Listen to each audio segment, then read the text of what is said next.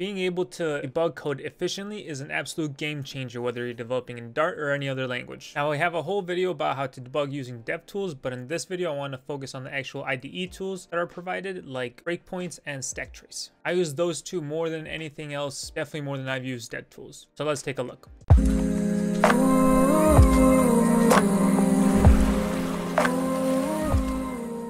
Hey friends, my name is Tadas, and on this channel we go over development topics, especially with Flutter, and in this video we're going to cover debugging using breakpoints and stacktrace. Before we get into those two topics, we need to understand how code execution works. That's going to be a key part of today's lesson.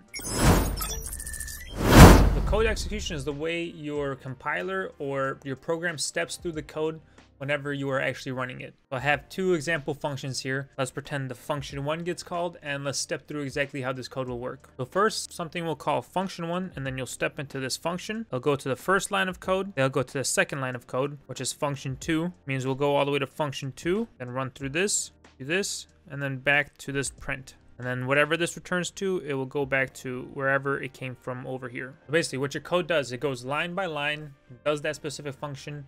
If it goes to another function, it jumps to that one, then comes back, and we'll see this in action later in the code. Now, why do I want to explain what code execution is and how it works? Because for the topic of breakpoints, it becomes a very key thing to understand. So with breakpoints, you're actually able to stop the code at a specific place that you define. Let's say we set a breakpoint on this dot. That means your code will go into function 1, that will step to the first line, and just stop right there. Since there's a breakpoint there, you'll get all the data that you have at that point in the app, and you'll be able to manually step through the code. So there are options to either step through, step over, and stuff like that. So step through means you'll go in here, and then you click step through again. That means it'll take you to this, and it gives you full control of exactly what's going on in the program. It's very useful because you can see all the values update and catch the exact point where stuff happens that maybe you didn't want to happen. Now, another thing about breakpoints is you don't really need to do stuff like this if you're doing it for development, of course. If this is actually meant to be in production, which doesn't really make too much sense, but if you're just doing this for development purposes to figure out what values there are here, it's completely unnecessary when you have breakpoints. So instead of trying to print to your console, you can set a breakpoint here, and you'll get all the variables and the values for them displayed for you automatically. And the last concept is a stack trace, and a stack trace basically shows you in text the call execution that actually happens. So in this case, if we go from here to function 2, to that, and then back here in our stack trace, we will see 3, 6, 5, 4, 2, 1, and I'll basically say the last thing that was executed is line 3 right here. Then the one before that was here, here, here, and that way. So a stack trace goes from the most recent execution to the oldest execution. And this type of stuff happens whenever you have a breakpoint. You can see the stack trace, or whenever you have an exception, it'll show a stack trace as well. So it's easy to debug where the actual code came from and how you got into this situation where you have an exception. All right, now let's show this off with some code in the IDE. Alright, so the code here is super simple. We just have a material app with the home screen, and inside the home screen we have two columns. First column says like this, just a simple text, and the second column is just a button. Now we're going to take a look at the second column. So the button, if you click it, this like variable turns to true. Click it again, goes back to false, and just displays like that. So super simple. Now breakpoints and stack trace and all that stuff is very similar throughout all the IDEs. We're obviously using VS Code, but it works the same way across all of them. So to set a breakpoint, you will click right here and get a red dot. You notice if we refresh the app, nothing happens here because this line of execution only happens whenever we press the button. Let's press it.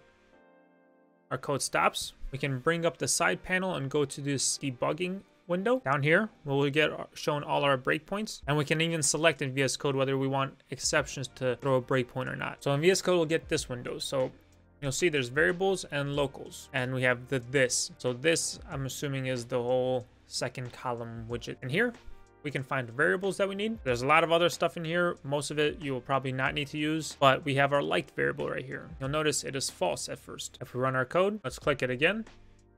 Now it's true. So it's true because it's before it actually got set here. So we can iterate through it. We can click step into. It'll go to our set state, and it'll go through all that, go through some Flutter code. We don't need to really understand this. And there, we come back.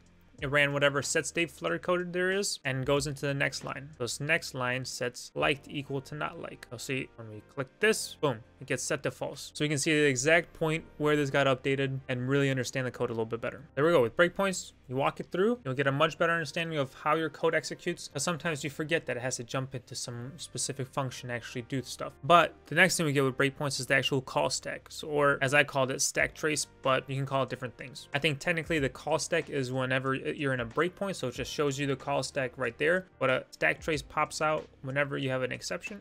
I could be wrong on that, just whatever. It's very similar. So you'll see over here we have second column state dot update like, means we're in the second column state, which is this, and inside the function update like. And if you remember, when we were stepping through, it stepped into the set state. This is where we were in the code. So update like is where we are currently. Literally the step before it, we were in the set state function. And then if you remember, the step before that, we were back in the update like right here. So their call stack shows you exactly where the code was and how it got to this part that we are at now, which is at the end of the set state. And you can look through. So we have our response state of handle tap. This happened whenever we press this. We have our gesture recognizer. And this is all pretty much just Flutter code. So it happens in the background whenever you click the icon button. But yeah, this stack trace is very useful whenever you need it. So let's run this code again. And I'm going to add some exception code so that you can see how it works with exceptions and how I debug exceptions. So all right, very similar function. And actually we'll walk through this as well to give you an example of how it jumps to different functions. But we added a function called potential exception. So this calls the random class, which is provided by Dart Math,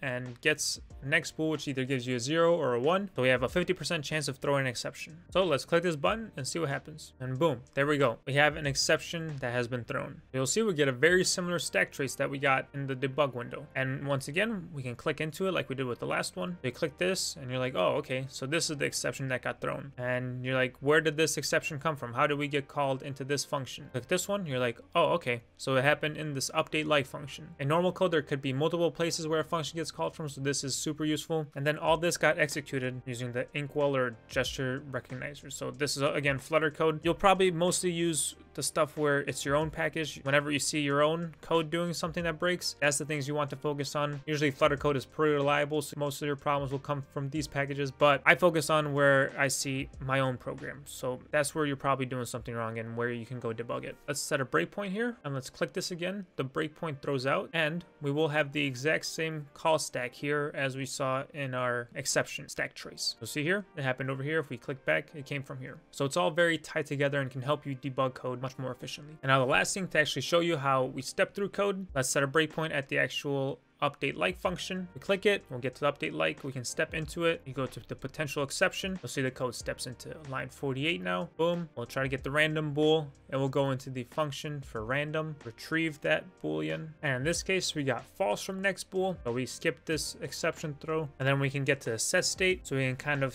step over this function so it doesn't have to, we don't actually have to go into the actual set state part of this. And we'll see our liked is updated to false, and there we go.